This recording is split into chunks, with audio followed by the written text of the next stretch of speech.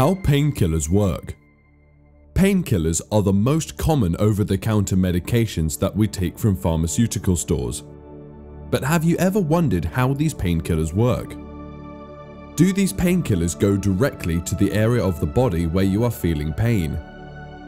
They get absorbed within the cells of your body where they move towards the nerve endings in the brain and nervous system, leading to reduced pain sensation.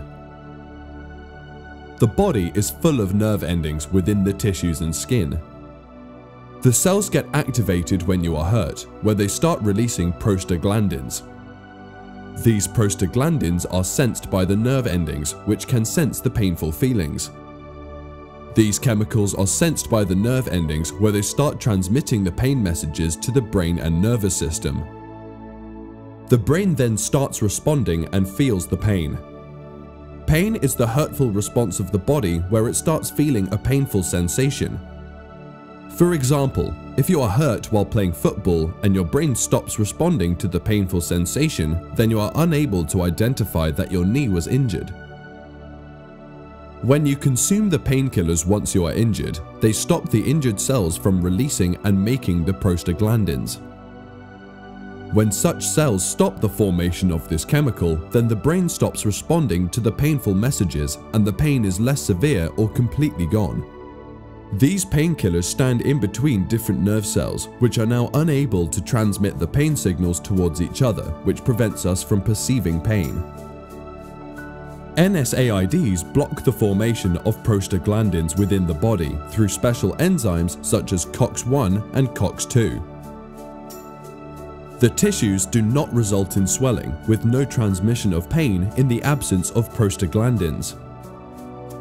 When considering acetaminophen, researchers say that it is seen to target serotonin neurotransmission located in the central nervous system, but the current hypothesis suggests that it works by inactivating the special enzyme COX that aids in relieving pain and fever. Painkillers are commonly utilized for treating mild to moderate pain like menstrual pain, headaches, joint pain, muscle pain, and toothache. Painkillers aid in lowering the fever which you might have if you're suffering from cold or flu.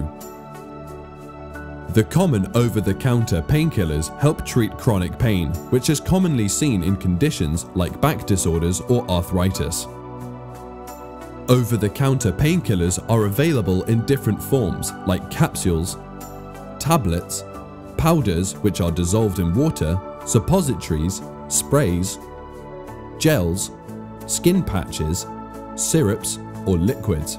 It is advised to visit the healthcare professionals and consume the recommended dosages of the prescription drugs on time to avoid any severe adverse effects and relieve the pain sensation.